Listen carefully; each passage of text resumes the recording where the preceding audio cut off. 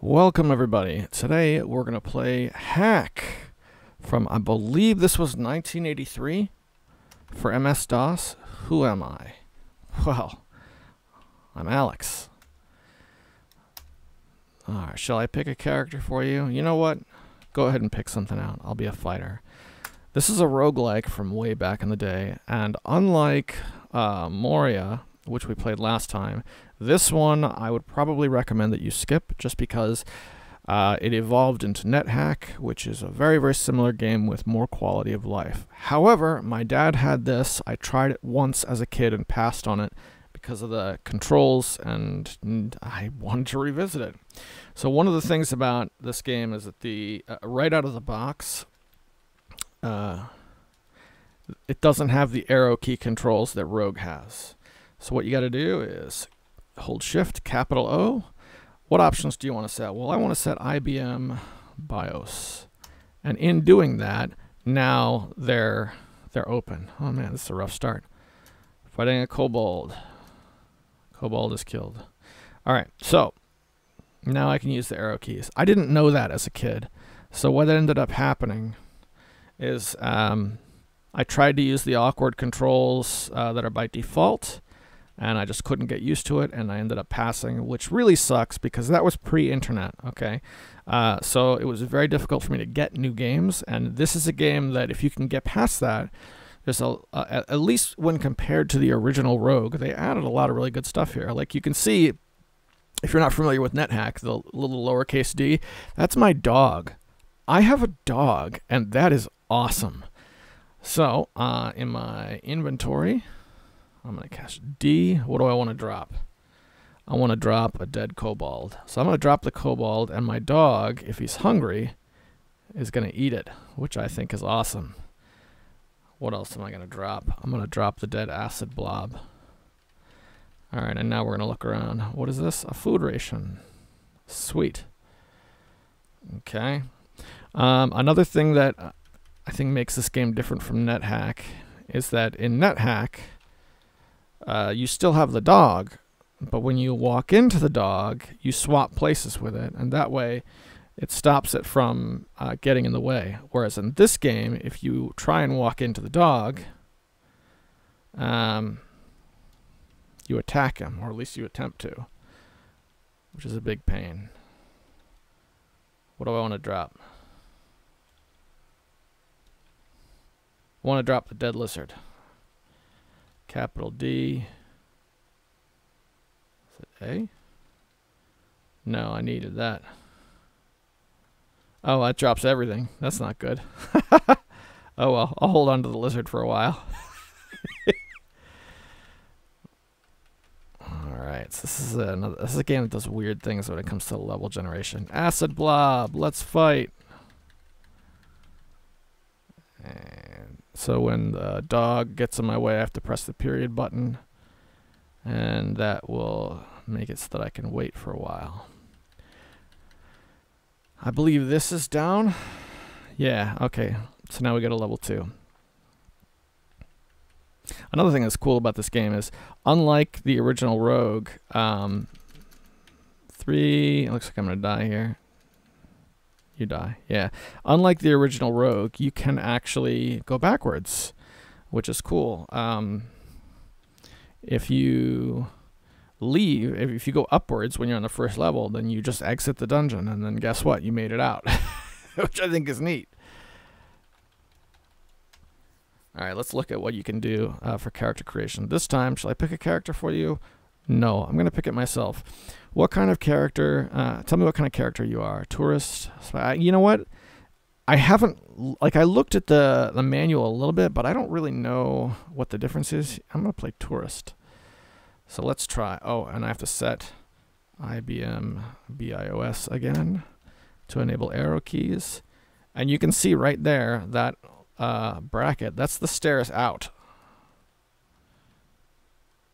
And I am not finding, apparently that little corridor doesn't go anywhere, so let's do some searching along the south wall.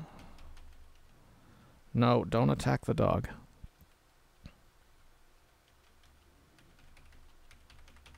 North wall, maybe?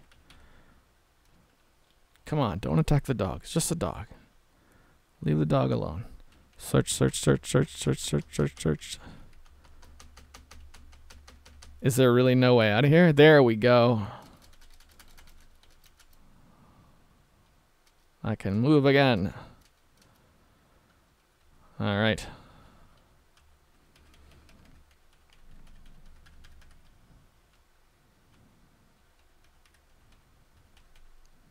Caught in a bear trap. Yeah, so when I first played this, it was on my dad's computer. My dad had, well, the family computer was an IBM 386 machine that my dad had running for, well over a decade. It's weird to think of a computer lasting that long now. But he also had a luggable, and I don't know what the specs on that were. It was not a 386. Carrying too much to pass through. Okay.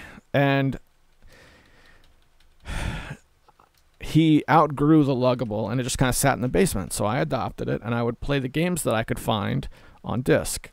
So again, pre-internet, my dad also had a large disk cabinet with all sorts of things, magazines, games he could come across, just oddities, you know.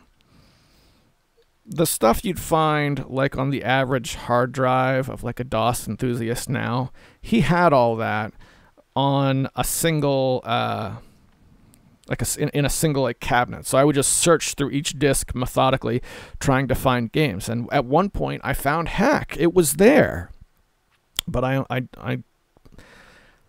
couldn't get into it because I didn't know how to fix the arrow keys, and that left me using weird controls. And just, I don't know. I feel like I missed out. No, don't quit. Quaff. What do I want to drink? No, don't quit. Quaff. What do I want to drink? Let's drink an orange potion. See what it does. I feel much better. Good. What else do I want to drink? Let's drink the smoky potion. See what it does. More experienced. Level 2. Nice.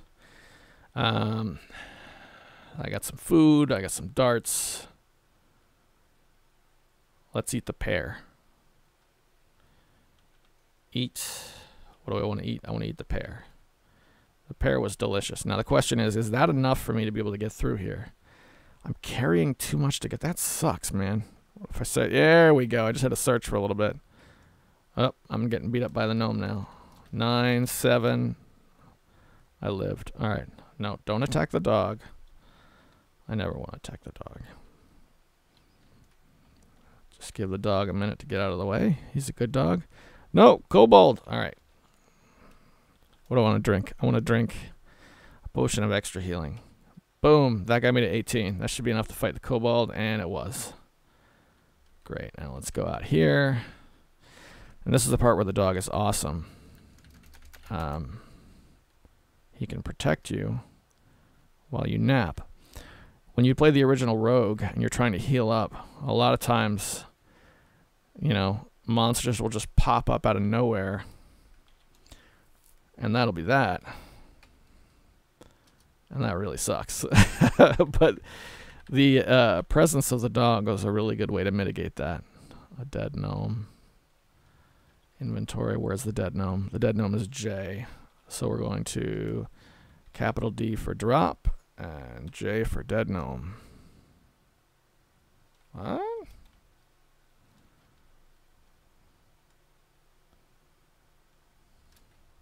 Oh well. The drop mechanics are a little weird. I think there's something I'm not getting about how it works. Because again, I played this game some over the last couple days just to try and get the hang of it, like for this video, because I wanted to try it, but it has its issues that were fixed in later games. Oh shoot. No, he's here. Okay, little dog misses the giant rat. Yay, got him. Alright. And this imp's gonna kill me. It misses. What do I have? No, don't quit. I don't have anything I can drink.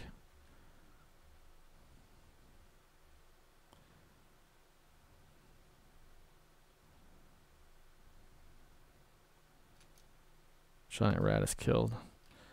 Alright, maybe we can go upstairs. Yeah, there we go. That's how we're going to heal up. We'll just chill here for a bit. And we're hungry, but that's fine, because I got food. Oh. Oh, dear. Alright, what do I want to eat? Okay, finish eating the food ration. Now let's heal. Nope.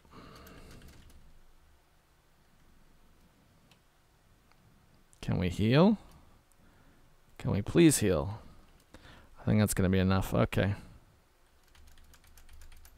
Nope. No, we cannot. We can die. And that's hack.